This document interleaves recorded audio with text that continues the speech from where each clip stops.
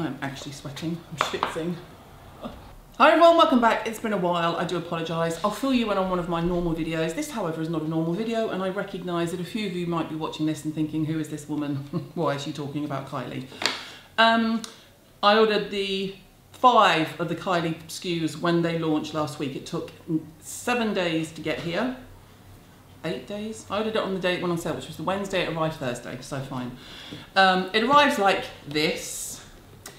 I've covered my address, obviously. And then everything's in here and it's all fine. I would say, however, I'll talk about that in a minute, this is a bit, it's 2019, we don't need bubble wrap. It is a beautiful pink colour. However, surely we could do the chips that dissolve in water made from potato starch. Let's do that, shall we, Kylie? Let's bin the plastic. Speaking of binning the plastic, a notable exception from my first delivery was the wipes. The Kylie Skin brand has makeup wipes. They are $10 a pack. I did not order them because I hate wipes. They are abhorrent. They do not wash your face. They are bad for the environment. They're bad for your skin. I'm disappointed they're in there. However, to give you the picture, we're talking about a pink. It's so pink that we need a new name for millennial pink. If this isn't millennial pink, this is teen to early 20 pink. It's baby doll pink. It smells like baby dolls. It's not too vanilla-y. It just has that kind of soft plastic smell, which sounds really bad. It's actually quite pleasant. This was designed by a team of advisors who want to make money. Let's just lay that flat out. I do think Kylie genuinely uses it. I have more to say on that in a minute, but it ticks every box in terms of the best-selling SKUs in the US market at the moment for this demographic. It's pink, it has wipes, it has a scrub, it has a foaming face wash, it's soft touch, it's a board of men. It is their wet dream of a skincare range. It will make a fortune. So now that that's done, what I personally would have preferred when Kylie did the launch, and she did the videos that I'll link to below, basically showing you how she uses them, and she talks you through it in her limited way, and that's not being negative. At least she's not trying to pretend. This comes with it. It says, hope you guys love your Kylie Skin products. This is just the beginning. Good, because you're missing an SPF, but we'll come to that. I'm schwitzing, sorry. The pros. Okay, the packaging. It all looks like this. It's airtight for the most part. It's soft touch. It's a pleasure to use. The vitamin C is airtight. That's fine. The pricing isn't sort of excessive. It's 22. I ignore the wipes. They're 10. It's 22 to 28, depending on whether you're buying the eye cream or the vitamin C serum. It's the usual free of everything you would expect it to be. It's incredibly hard to read. This is definitely made for someone 30 years younger than me.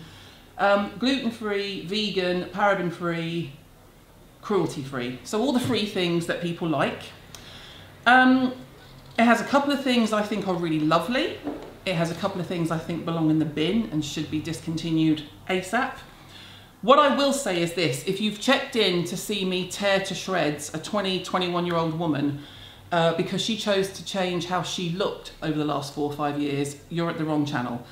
I was doing some research and clicking through from her website, and I googled Kylie Jenner skin, and what popped up was a video from Joe Rogan, who is massive here on YouTube, massive. And frankly, the way he and his pig ugly friends who don't own a mirror between them were talking about this woman like she was a piece of meat made me so rageful that I had to calm down, and I was, yeah, it wasn't pleasant. Joe Rogan is my age. I'm just going to dwell on this for a minute. He's my age. He's 2 years older than me.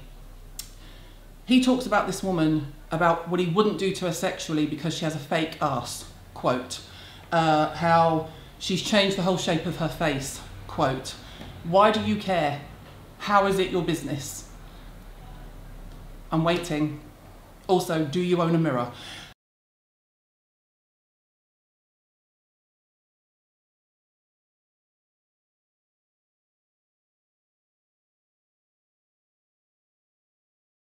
Here's the thing, the war on women that is happening, very clearly happening now. The Conservatives in this country are just starting to talk about it. Don't do it, don't go there.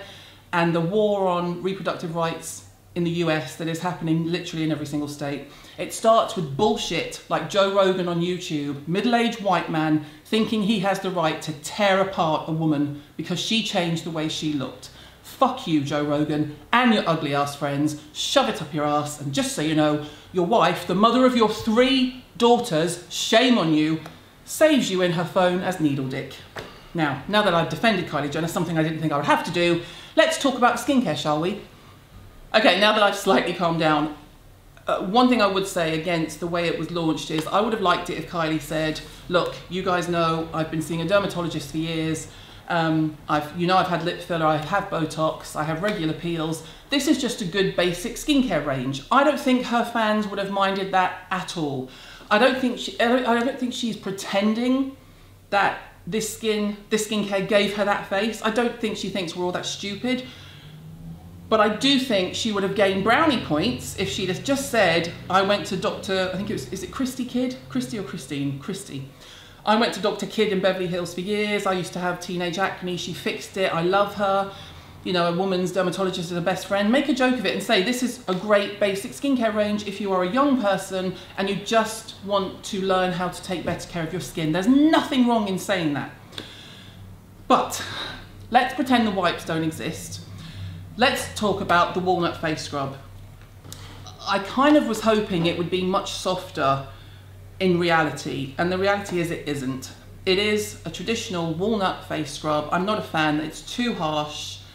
It's not as harsh as the sort of traditional St. Ives.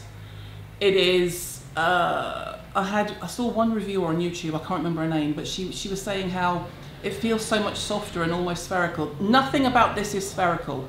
We had to get rid of the spherical, that was micro beads. Now you can have jojoba beads that are made spherical. This is not, this is crushed walnut shell powder. It is always going to be jagged, so when you look at it under a microscope, it literally looks like mountain peaks. That's not great for your skin. And there's not really anything you can say to defend that. So I'm not a fan of the walnut scrub. I did buy it, but I'm not going to give this to Ava to use. I'm going to keep it. I've learned I need to keep these things because I always need to come back to something for a reference. I'm not going to throw it away. It's just going to go in the we don't talk about this section of the room. Okay, next up in terms of it's okay, it's not offensive, it's just a bit pointless, is the vanilla milk toner. As I said jokingly on my Instagram yesterday, not that there'll be any vanilla in it, not that there'll be any milk in it, there isn't any milk in it. It's essentially I'll go through the pricing in a minute. $22 for what is essentially glycerin and squalane. Now that's perfectly fine, it's alcohol free.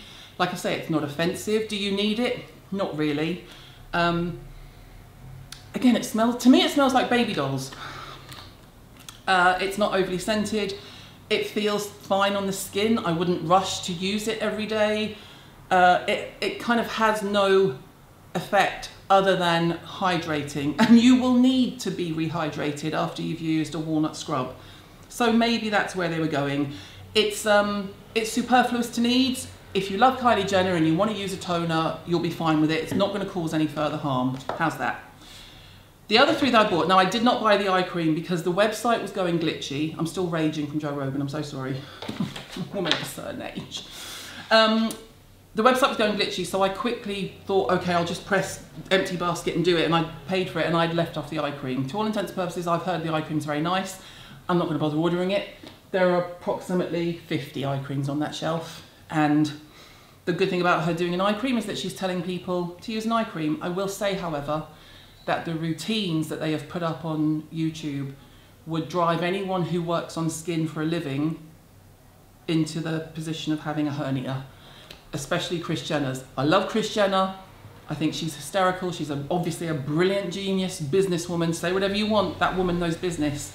But she did cleanse, scrub, toner, moisturizer, vitamin C eye cream, or moisturizer, eye cream, vitamin C. It was all back to front. The second half was all back to front. It felt a bit like they ran out of time and thought, oh, no one will notice. Yes, we will. So vitamin C should go on a clean skin underneath your moisturiser. Ideally, you would use it in the morning. You can use it AM and PM if you want to. That is how you use it. That is factual. That is not me giving you my opinion. That is factual. My problem with the vitamin C is, it's not even a big problem. I'm glad she's done one. Vitamin C is great. It's antioxidant. It's $28, but it's only a 20 ml. It's quite unusual to go below a 30 ml in the serum section.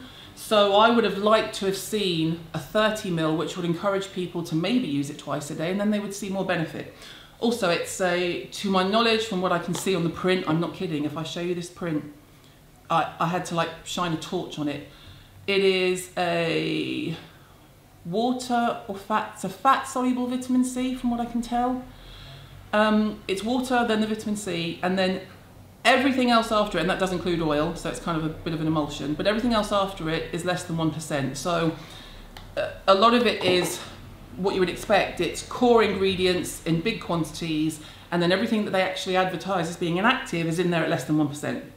But that is not unusual in a range this price point, sold to this age and this demographic. We're not talking about a vitamin C for a 50-year-old face here. This is perfectly adequate for Ava to use. She's 17. If you're in your early 20s and you've never used one before, this will be fine. It looks like a serum. It's not particularly, it doesn't smell. It's very pleasant to use. It's very pleasant to use. I think it's a little bit expensive for what it is and for the size of it. We also don't know the percentage of vitamin C, so I would expect it to be on the milder side, purely again because of the demographic. When you are late teens, early 20s, you don't need a 20% vitamin C on your face, you just don't. Now, my two favourites, and yes, I said favourites, so shoot me. The moisturiser. The moisturiser is richer than I expected. It is more hydrating than I expected, and yet it's not too much. It does have shea butter in it, so if you are, and I'm a fan of the packaging's great. This is metallized, this is soft touch rubber. It absorbs really nicely. I've made everyone in the office try it, everyone had the same reaction, it's perfectly fine. The moisturizer was $24 and it's 30 ml. Oh, I lied, 52 ml, so that's fine. I would actually recommend the moisturizer, how's that? Feels nice on the skin. Like I say, this is a good base moisturiser for when you put your SPF afterwards. I again would have liked Kylie to say I haven't made one yet, but I'd really love it if you followed it with an SPF. So I'll say it for you, babe. It's perfectly fine. Before I touch on my favourite product, I know, pick yourself up off the floor.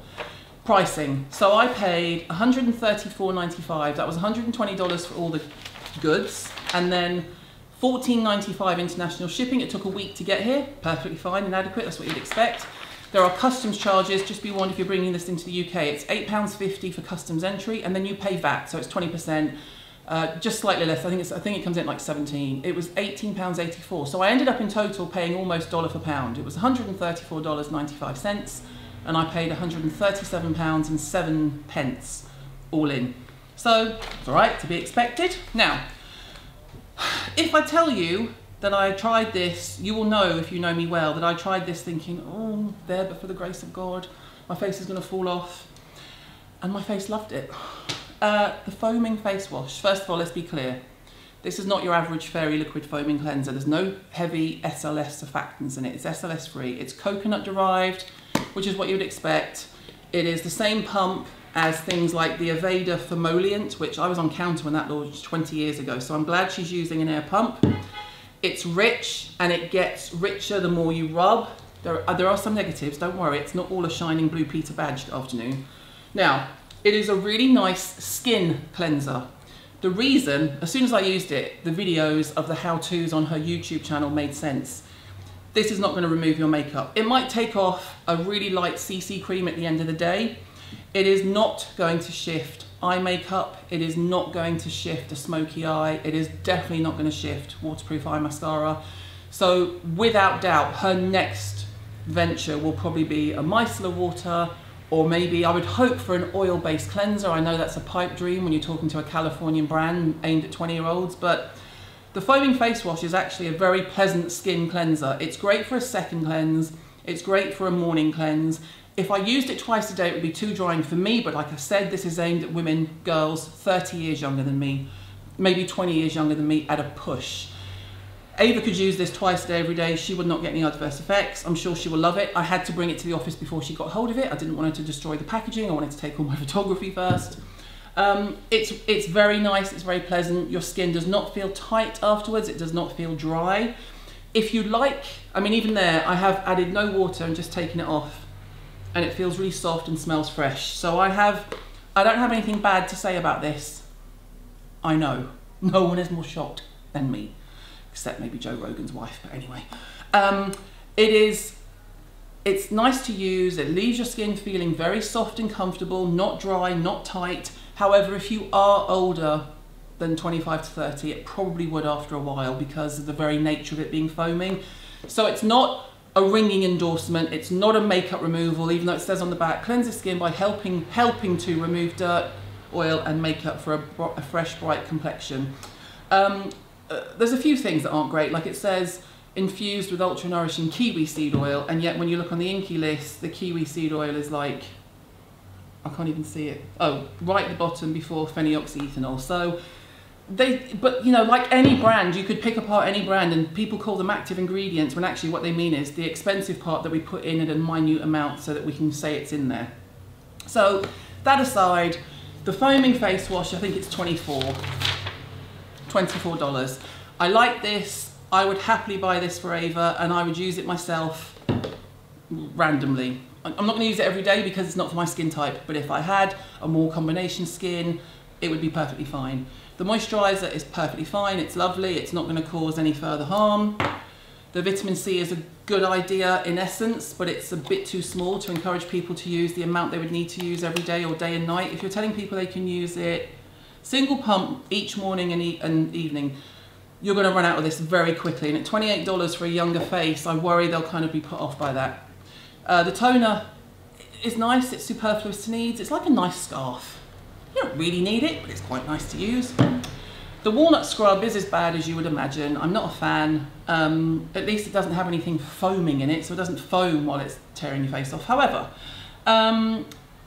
well, walnut shell powder, I'm telling you, look at this. Alcohol, cetyl alcohol, it's fatty alcohol. Glycerin, squalane. What they've done is at the very least what they've done is they've used a lot of glycerin and a lot of squalane across all of the SKUs to at least try and keep it soft and hydrated when you're finished using it. That is all a plus. So what I would change, I did make notes. Now, cons. Not mentioning the dermatologist and trying to make people think that perhaps you could have skin like Kylie just by using this. You've got plenty of time to fix it. Just be a bit more honest in your future videos.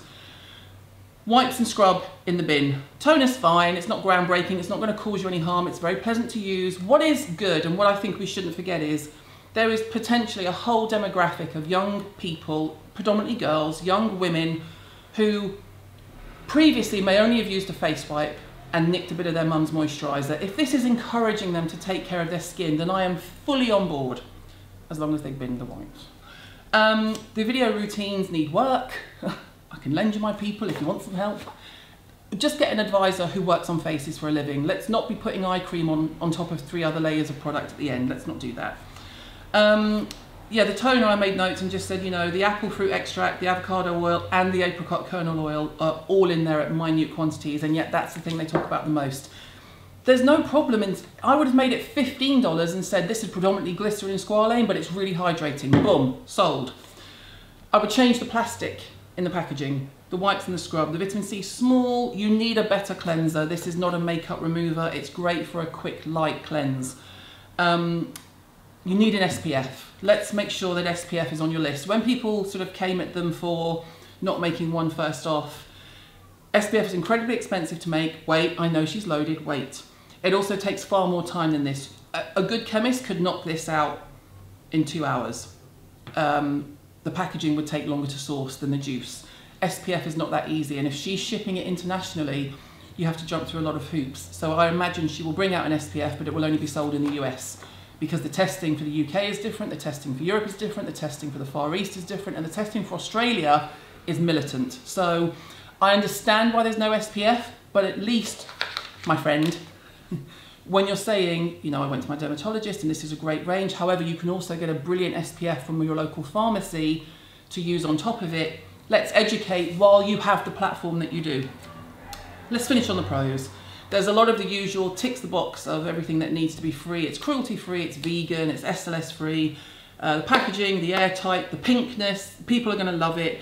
It's not extortionately expensive. Like I say, all in all, a pleasant surprise. And I don't really have anything negative to say aside from the two obvious product choices in terms of, let's just be a bit more educational about it. When you're talking and you're doing your videos, I understand you're just going to do Snapchat, that is your medium. But if you can't use this on your eye makeup, then don't pretend that you can, because that's disingenuous. So just things like that. But all in all, it's perfectly fine. I don't see it doing any further harm outside of the scrub and the wipes. I know I sound like a broken record. But equally, you know, I'm not... all power to her. You know, if you... a little bit more education, a few more SKUs to make it a full set, and let's all kick the middle-aged white male patriarchy into touch, shall we? Have a great day, everyone, and I will see you soon. Bye.